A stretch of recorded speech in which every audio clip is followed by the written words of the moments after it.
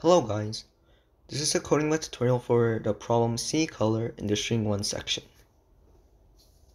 Given a string, if the string begins with red or blue, return that color string, otherwise return the empty string. In this problem, you're given a string and you're supposed to check if the string starts with red or if the string starts with blue. If the string starts with either of those colors, then you return the color that the given string starts with.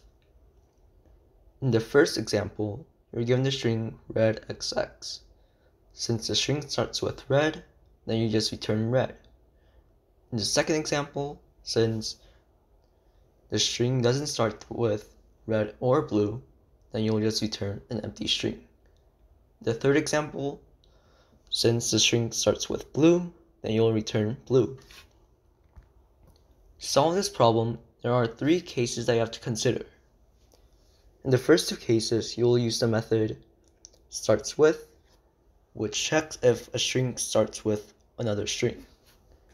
So here, if str not starts with red, then you will just return red. The second case, you will check if the string starts with blue. Else if the string starts with blue, then you'll just return blue.